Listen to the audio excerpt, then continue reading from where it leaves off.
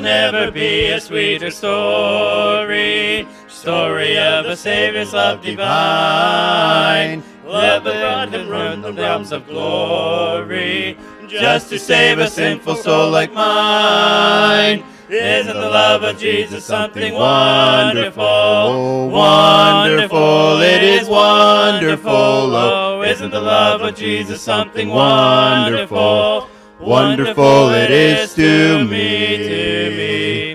Boundless as the universe around me, reaching to the farthest soul away. Saving, keeping love that was around me. That is why my heart can truly say, isn't the love of Jesus something wonderful? Oh, wonderful, it is wonderful. Oh, isn't the love of Jesus something wonderful? Wonderful it is to me. Love beyond our human comprehending. Love of God in Christ, how can it be? This will be my theme and never ending. Great redeeming love of Calvary. Isn't the love of Jesus something wonderful? Oh, wonderful, it is wonderful. Oh, isn't the love of Jesus something wonderful? Wonderful it is to me.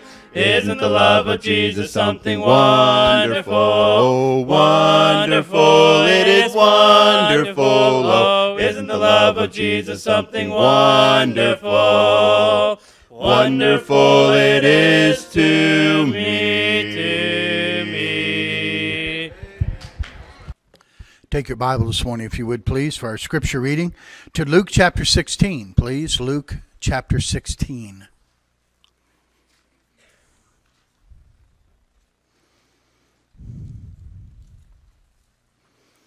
We are going to read verses 19 through 31. Verses 19 through 31 of Luke chapter 16. We read the verses responsively. We begin together on verse 19, then I read 20, then together on 21. We alternate reading till we end on verse number 31 of Luke chapter 16. Give me just a little bit more on this one, Dean, if you would, please. And as our custom is, let's stand together to read the scripture. All of us standing, please, to read God's word. Let's begin on verse 19 of Luke 16. Ready? There was a certain rich man which was clothed in purple and fine linen, and fared sumptuously every day. And there was a certain beggar named Lazarus, which was laid at his gate, full of sores, and desiring to be fed with the crumbs which fell from the rich man's table. Moreover, the dogs came and licked his sores. It came to pass that the beggar died, and was carried by the angels into Abraham's bosom. For the rich man also died, and was buried. And in hell he lift up his eyes, being in torments, and seeth Abraham afar off, and Lazarus in his bosom. And he cried and said, Father Abraham, have mercy on me, and send Lazarus, that he may dip the tip of his finger in water, and cool my tongue, for I am tormented in this flame. But Abraham said, Son, remember that thou in thy lifetime receivest thy good things, and likewise Lazarus evil things. But now he is comforted, and thou art tormented. Beside all this, between us and you there is a great gulf fixed, so that they which would pass from hence to you cannot, neither can they pass to us that would come from thence. Then he said, I pray thee, therefore, Father, that thou wouldest send him to my father's house. For I have 5 brethren, that he may testify unto them, lest they also come into this place of torment. Abraham saith unto him, They have Moses and the prophets, let them hear them.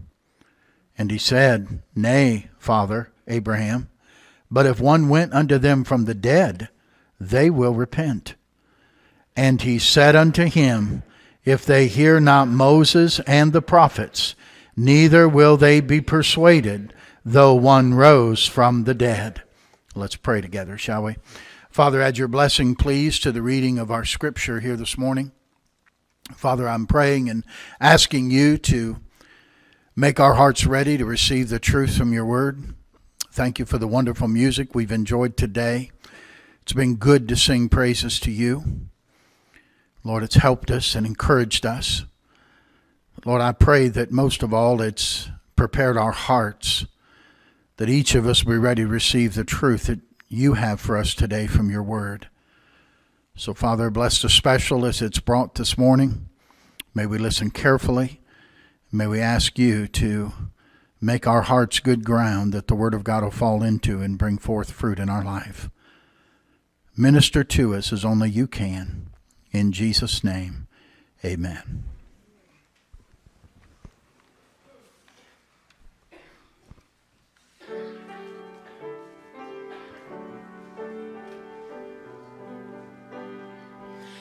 Death was all around me, day was fading fast, sin had paid its wages, and life would soon be past. Then I saw the Savior through a narrow gate, calling, enter quickly, before it is too late. Now I am born through Calvary's blood. Now I'm born again to God's kingdom above. Though I was once a child of death, now I'm breathing heaven's breath. Praise the Lord, through his blood I am born again.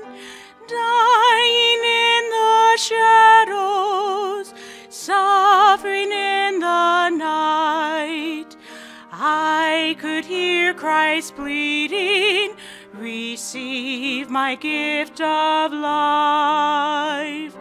In his hands were nail scars, blood was flowing free. As I knelt before him, his love flowed down to me. Now I am born through Calvary's blood. Now I'm born again through God's kingdom above. Though I was once a child of death, now I'm breathing heaven's breath. Through his blood, praise the Lord, I am born again. Though I was once a child of death, now I'm breathing heaven's breath. Praise the Lord, through his blood I am born again. Amen. That's good.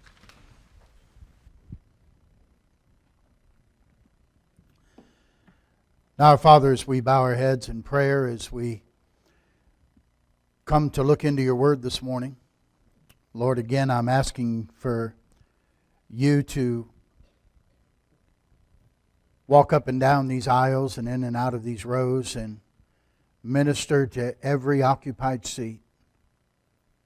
I pray that each of us this morning would give our careful attention to the truth that's before us today. I'm asking you, God, to put a hedge of protection around this auditorium and to bind Satan from this place this morning. That thy Holy Spirit would have free course in every heart and life that's in this room. I pray for those who do not know Christ as their Savior, that the scales would come off their eyes today. They would see their need of a Savior, and that Jesus is the Savior they need. I need your help as I bring the message and the truth today. And again, God, I trust that you will minister and work in the hearts of the people in this room. May thy will be done in these next few minutes we spend together. In Jesus' name, amen. I want you to help me this morning now, just a little bit more for me, Dean. And do your best to not move about, not leave unless it's an absolute emergency. I'm going to talk to you this morning on quite possibly the most ignored subject in the 21st century church. You can sit in most churches and not hear this subject addressed for years. You can listen on radio or television and not hear preachers or evangelists touch the subject we're going to touch on today. Luke chapter 16 is the only account in the Bible where we have someone who went to hell and tells us about it. The subject we're going to look at today is a subject of hell. And if you in your own mind's eye just think of the years you've been in church and then ask yourself, when's the last time I just heard a message about hell?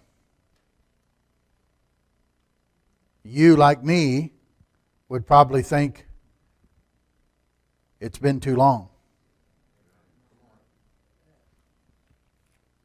But hell is referred to 53 times in the New Testament. The reason probably we don't like to speak about it is it's not a very pleasant thought. Some think it's pretty cruel to speak about hell. But I would ask you the question this morning, was it cruel to warn residents of Florida that a hurricane was coming? Would it be cruel to warn a family or wake them out of their sleep if you saw flames coming out of their house in the middle of the night?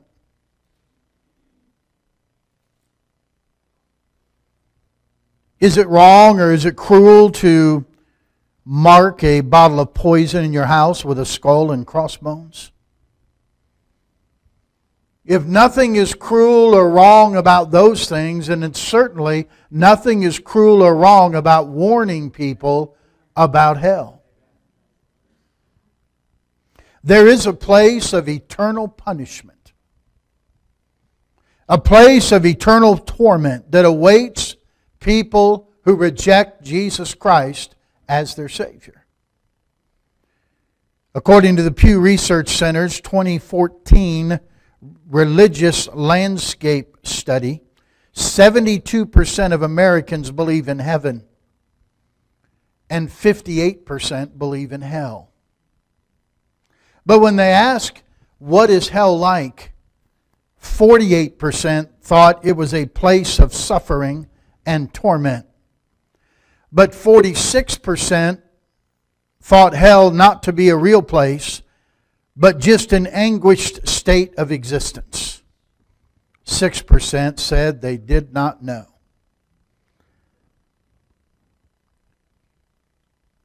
Well, if anybody would tell me about hell, I'd like to listen to the one who created it. And that was God. And He tells us about it in His Word.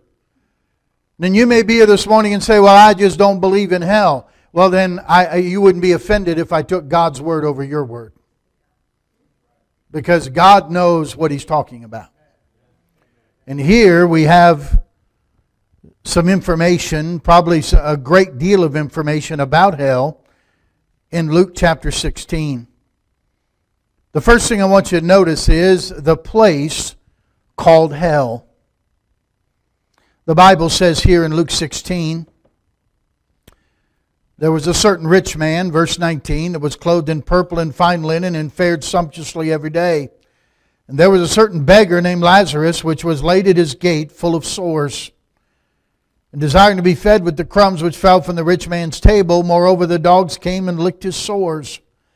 And it came to pass that the beggar died and was carried by the angels into Abraham's bosom. The rich man also died and was buried, and in hell he lift up his eyes, being in torments. Sometimes people say, well, I'm just living in a hell on earth. And I would say to you, no, you're not. Hell is not on the earth. Hell is in the earth. It's called a furnace of fire in the Bible. It's called a bottomless pit. It's called a place of torment. It's called a place of outer darkness. But it is a real, physical, literal place. Just as sure as there's a place called heaven where God dwells and sits on His throne and Jesus Christ at His right hand, there is an equally opposite place of torment called hell. Several things I want you to notice about this place called hell. Number one, it has real fire.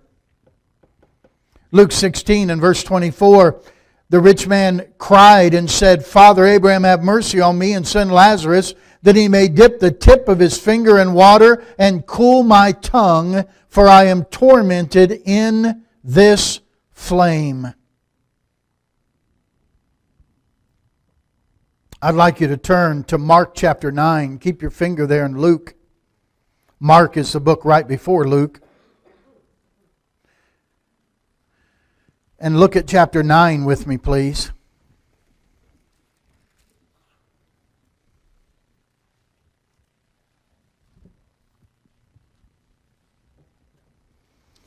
Jesus says, begin in verse number 43 of Mark chapter 9. Verse 43, Mark chapter 9. And if thy hand offend thee, cut it off. It is better for thee to enter the life maimed than having two hands to go into hell, into the fire that never shall be quenched, where their worm dieth not, and the fire is not quenched. And if thy foot offend thee, cut it off. It is better for thee to enter halt into life than having 2 feet to be cast into hell, into the fire that never shall be quenched, where their worm dieth not, and the fire is not quenched. And if thy eye offend thee, pluck it out. It is better for thee to enter into the kingdom of God with one eye, than having 2 eyes to be cast into hell fire, where their worm dieth not, and the fire is not quenched. 3 times, where the worm dieth not, and the fire is not quenched. There's people in hell this morning that are suffering the torment and the pain of eternal fire.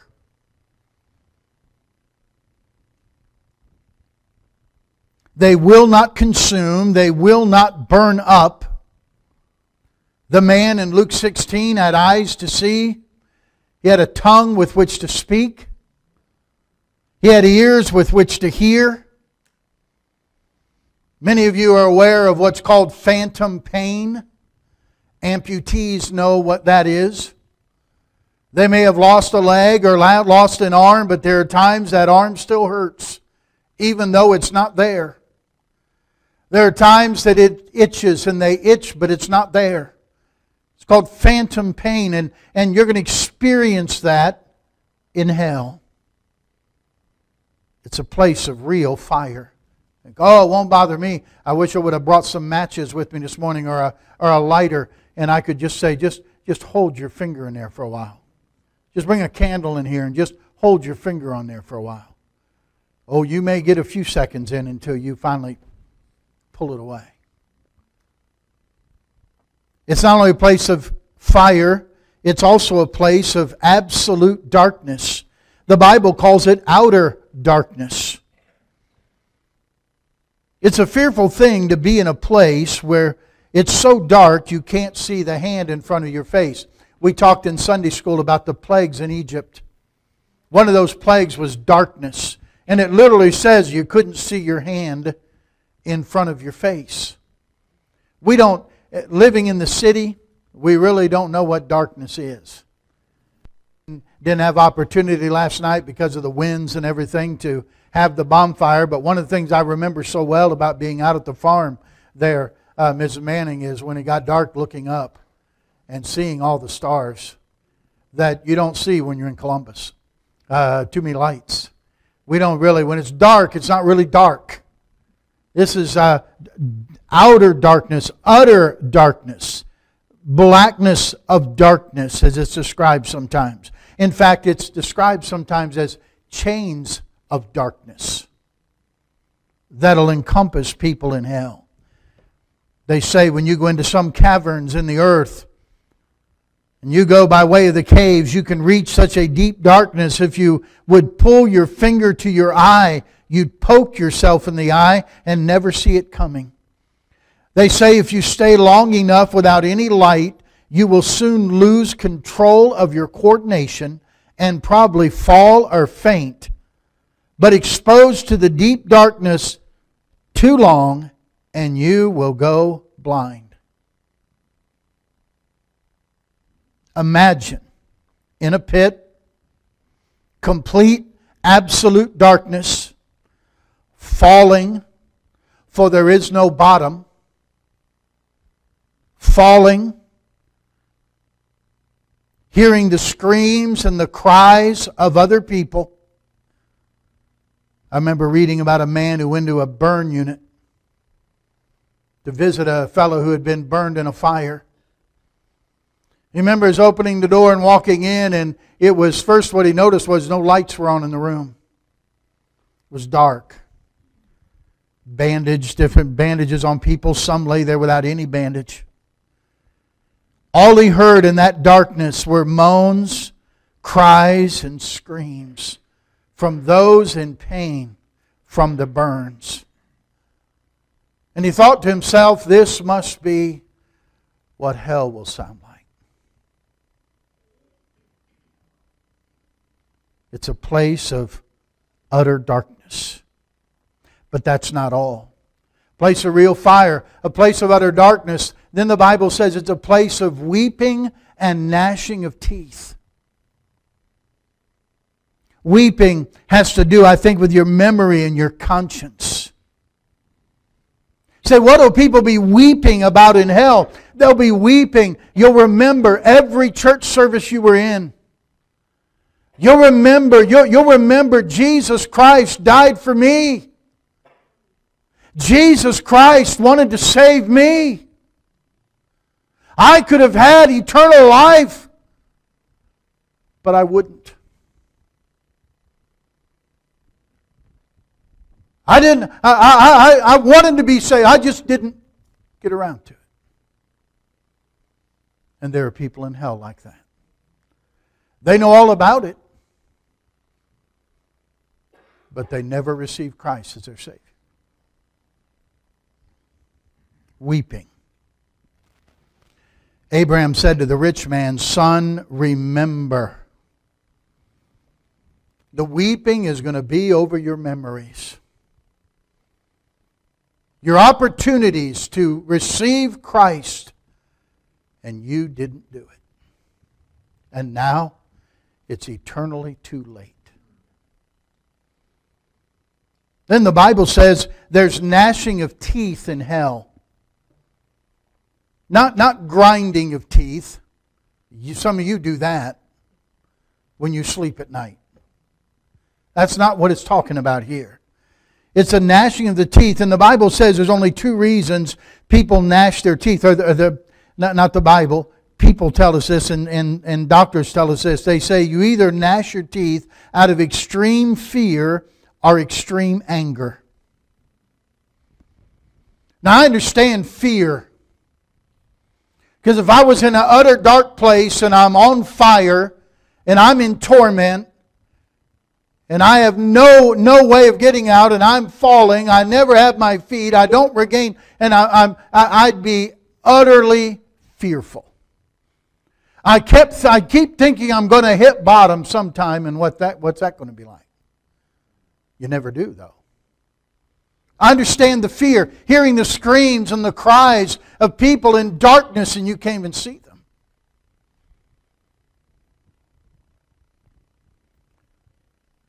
But what about anger? You say, Pastor, are people in hell angry? And the answer is yes, they are. Angry at themselves for being selfish. Angry at themselves for not having received Christ when they had opportunity to. Angry at themselves because they chose what they wanted over what God wanted, and now it was too late. But they're angry also, I believe, at false teachers and preachers who told them they were okay. Who tell them, like many do today, oh, you don't have to worry about hell, or that's not really a real place, or that's just something those old hell, fire, and brimstone preachers made up to make you scared. And they're going to realize that they were lied to and that they weren't told the truth of God's Word. And they're going to be angry at those people and angry at those men that they were lied to. They'll be so angry they'll gnash their teeth. Not only a place of real fire and a place of absolute darkness and a place of weeping and gnashing of teeth, but I want you to notice something. And back in Luke 16, if you turn there,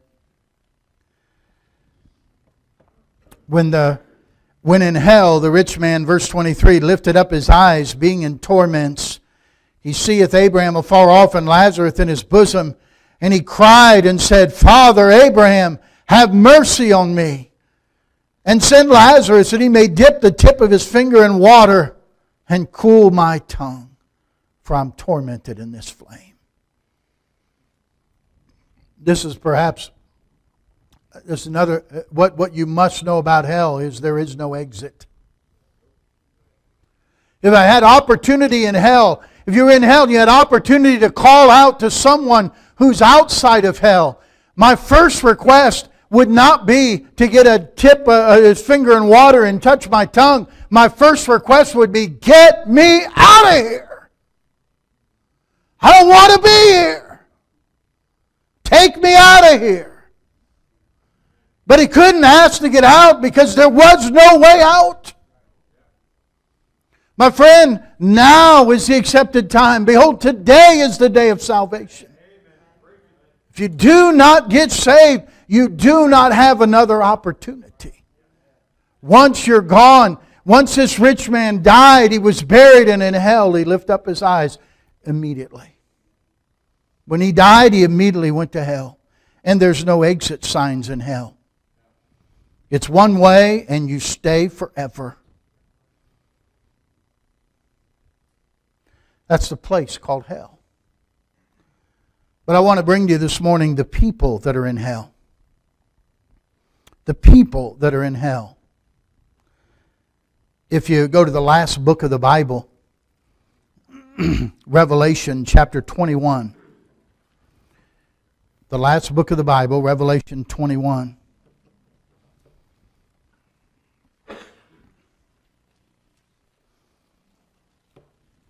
Here's a description of people who are in the lake of fire. A description of hell.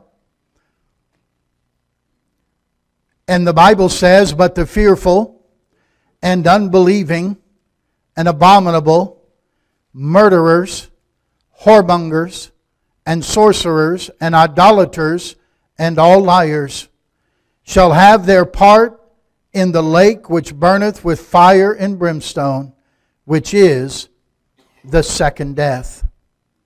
Can I tell you that the people in hell, the people who are going to be there are, number one, they're ungodly people. You say, what is ungodly? The atheist? The one who says no God, no prayer, no Bible, no Ten Commandments, no Christ.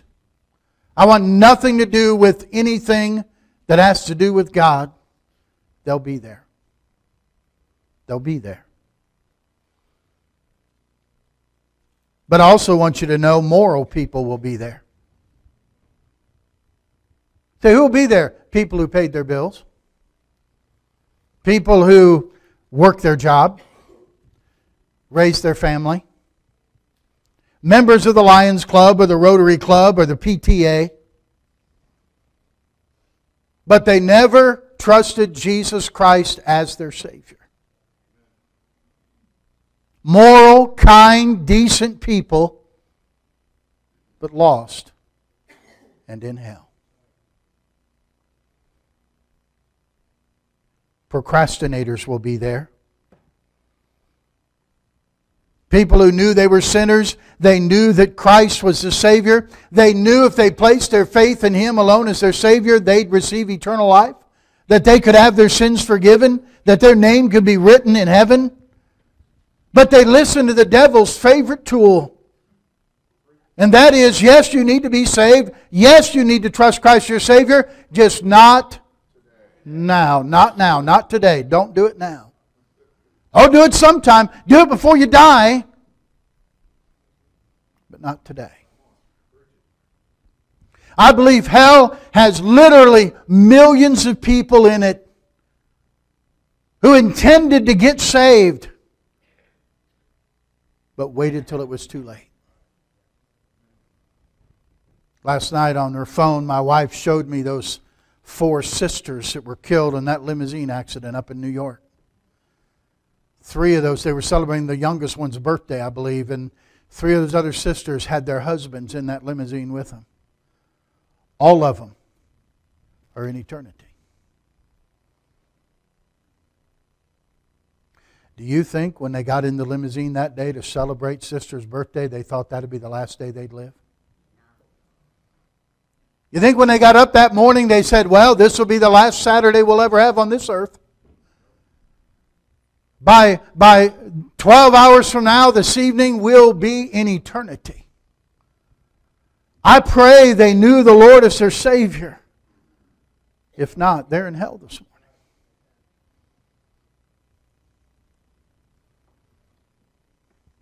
morning.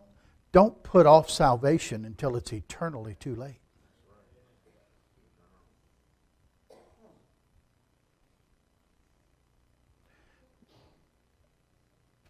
Religious people are there. I mean, people who went to church every Sunday.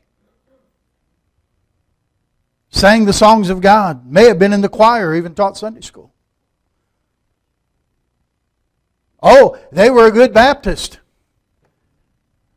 But they were never born again. Oh, they were a good Methodist. But they were never born again. Oh, they were a good Lutheran. But they were never born again. Or they were a good Catholic, but they were never born again.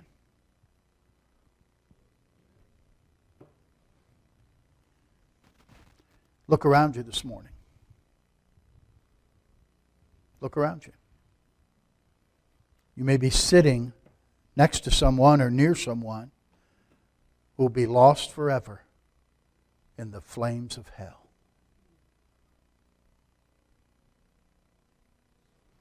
Moms and dads, look at your children. If you don't make service for God a reality in their life, they may go into eternity in hell, hating you for their lack of love for them. They're not going to care about the toys you bought them. They're not going to care about the spankings you never gave them. They're not going to care about the fishing trips or the ball games or the parks you visited. They're not going to care that you bought them a car or you gave them a college education. They're going to be weeping and gnashing their teeth over having parents who didn't care enough to allow them to just die and go to hell.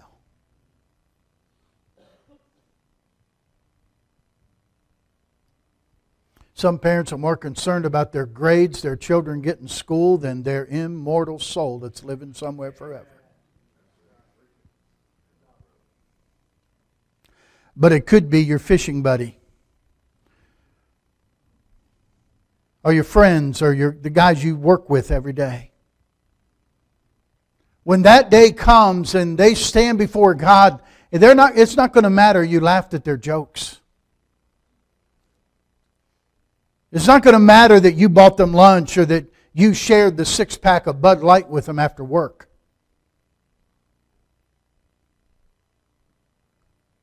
It's going to matter that you paid for the 8-ball down at the bar, or that you gave them tickets to the football game.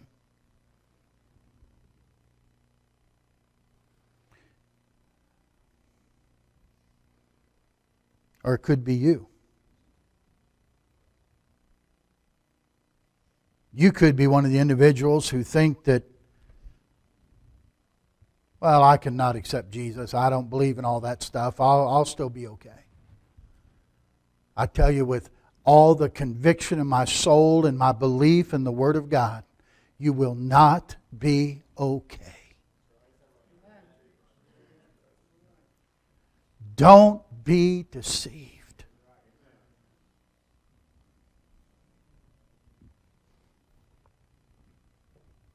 If you do not accept the salvation that's offered through Jesus Christ, my friend, you will die and be punished for sin in hell forever.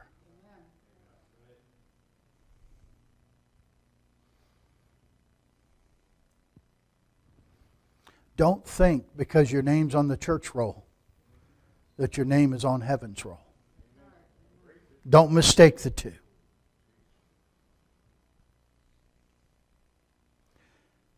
Well, that's the place of hell and the people of hell. Let me share with you the pardon from hell. Thank God there's a pardon. You know, the good news is you don't have to go there. It doesn't have to be your final destiny. I'd like you to look at two places. First, go to Hebrews chapter 2, would you please? Hebrews chapter 2.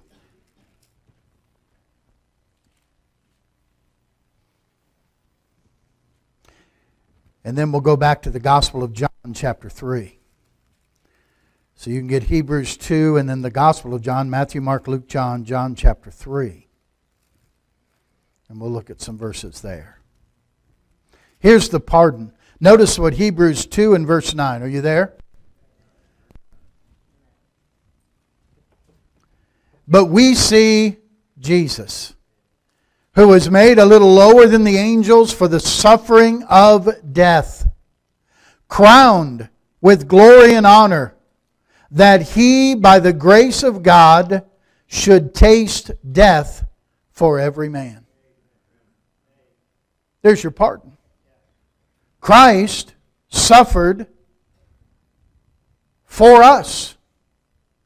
He took our place.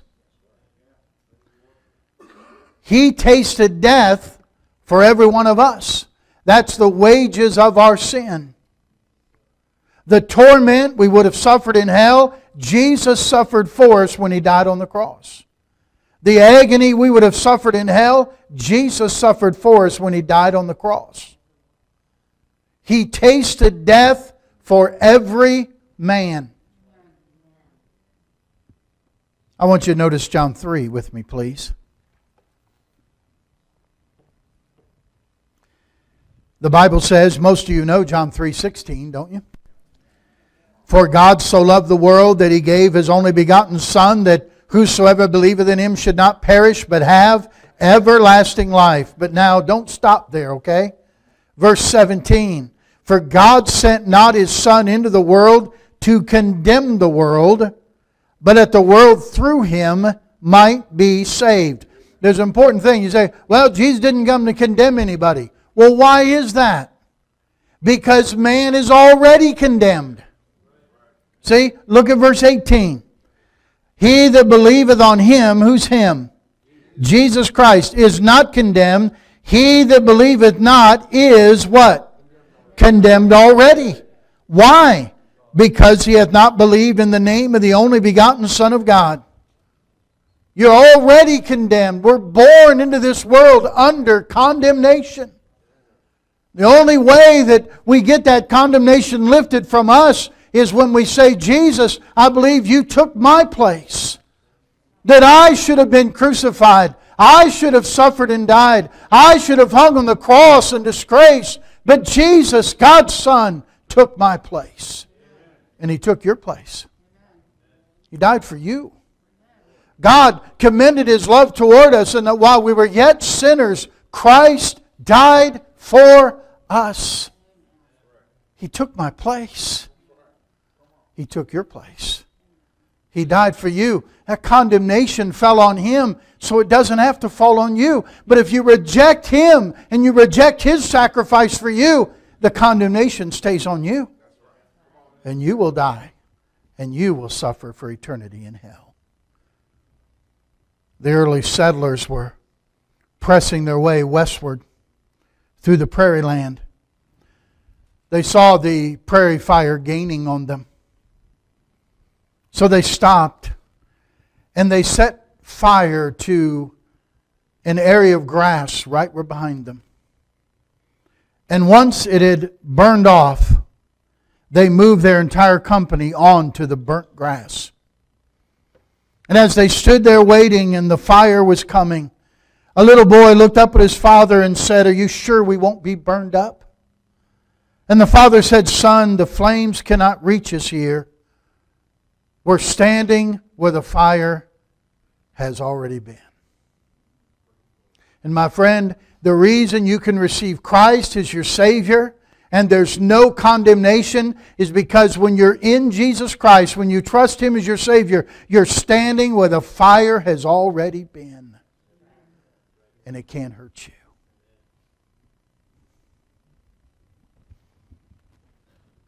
A preacher worked for a glass manufacturer.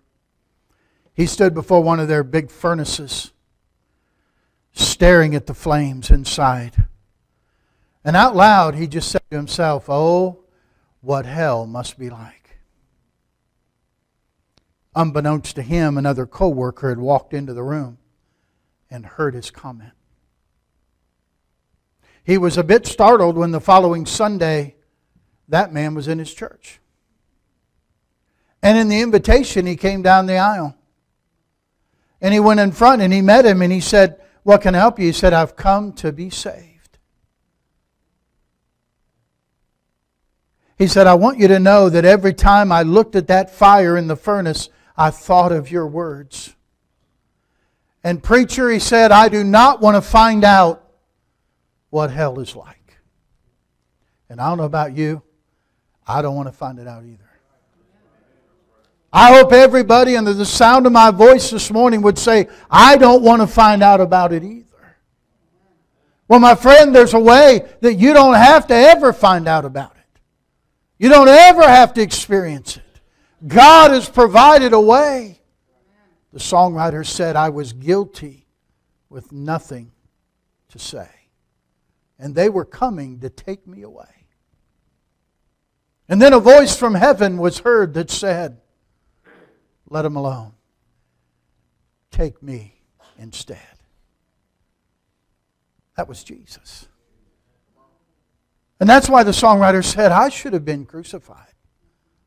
I should have suffered and died. I should have hung on the cross in disgrace. But Jesus, God's Son, took my place." Christmas is not far away. The angels announced the birth of Jesus Christ.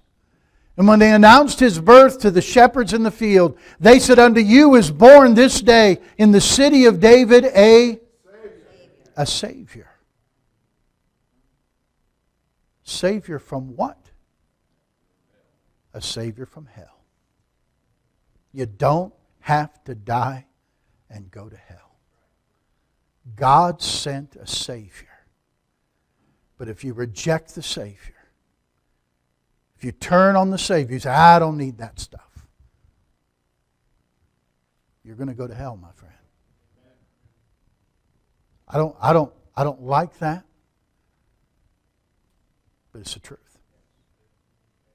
It's the truth. If the hurricane was coming, I'd warn you. If your house was on fire, I'd yell and scream and warn you to get out.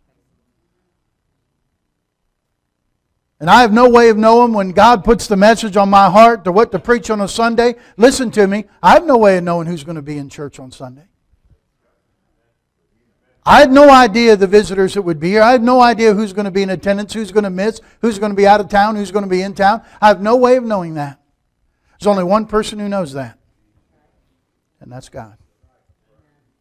And so when God laid this message on my heart to preach on this Sunday morning, He knew who was going to be here.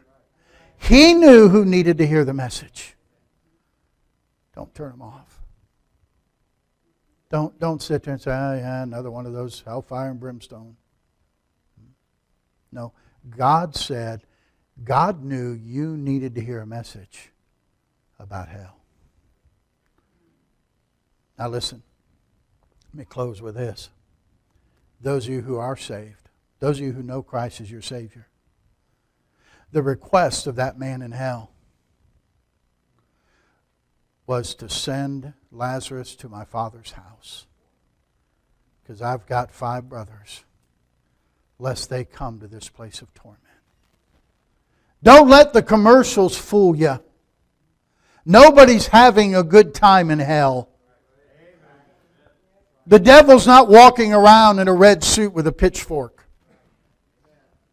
That's the world and the devil trying to deceive people into thinking it's no big deal. It's a big deal. He said, nobody who's in hell wants anyone else to come there. And his cry was, oh, send somebody to let them testify. Please go warn them not to come to this place of torment. I wonder if people in hell are crying out for you and me to go talk to those neighbors, to talk to the people we're working with, to talk to their loved ones that are still here, crying out for us to tell them, warn them, don't go to this place of torment.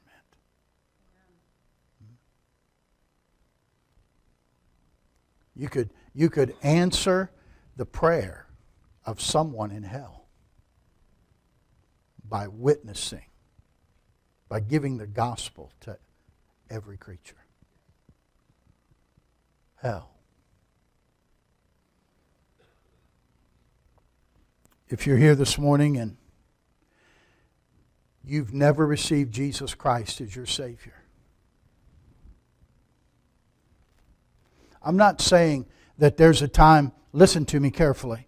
I'm not asking you that, yeah, you know, when I was 7 or 8 years old, I went to Bible school and I said a prayer, but you don't care about God, you don't care about the things of God, you don't care about the Word of God, you don't care about the people of God, you don't care about the church of God.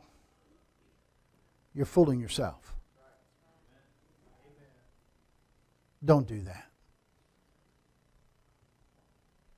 When Jesus Christ said, straight is the way and narrow is the gate, narrow is the way and straight is the gate that leads to life, and few there be that find it, and broad is the way and wide is the gate that leads to destruction, and many there be that go in thereat, tells me there's a lot of folks who believe they're going to heaven that aren't going. There's only one way to be sure. Accept the pardon that's in Jesus Christ. And it's not hard. That's the great news. All the work's been done. Jesus already did all the work. He said the gift of God is eternal life through Jesus Christ our Lord. It's a gift. You just have to be willing to receive it. Say, I can't do anything to pardon myself. I can't do anything to save myself. I'll accept what Jesus has done for me. And I'll receive Him as my Savior. I urge you this morning, accept the pardon. Let's pray together, shall we? Father, take the truth now this morning. Lord, I pray that you'll work in people's hearts. Do, Holy Spirit, what only you can do now in these few minutes. I believe you've been at work. Lord, I do not know everybody in this room. And I certainly do not profess to know the heart of anybody in this room, including my own. But I believe you know everyone's heart.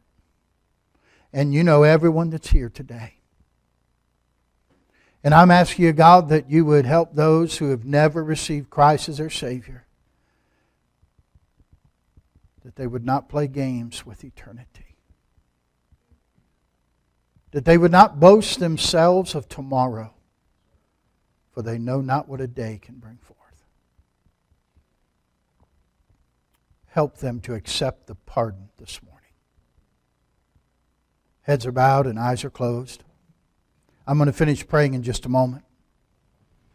But I wonder this morning how many people in the room would say, Pastor,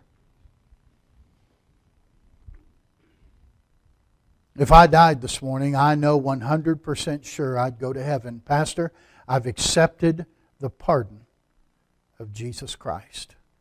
His death on the cross for me. And if someone asks me, what am I trusting in to get to heaven? I would say I'm trusting in Jesus Christ as my Savior. Pastor, I know that I'm saved. Here's my hand as a testimony. Would you slip it up for a moment that I may see it today? I know that I'm saved. All right, you may put it down. You're here today and would say, Pastor, I can't raise my hand. In all honesty, I can't raise my hand and say, I'm sure about that. Would you let me pray for you? Now, I'm not going to call you out. I'm not going to embarrass you, but I will pray for you. I'm thankful that you're concerned about your soul. Would you slip your hand up this morning and say, Pastor, I'm not certain about heaven and I don't want to go to hell. Pastor, pray for me this morning. Would you slip your hand up? God bless you. Thank you. Somebody else today? Slip yours up. Say, Pastor, pray for me. Say, oh, what? Everybody, I'm a church member. Everybody thinks I'm saved. I wouldn't go to hell with that.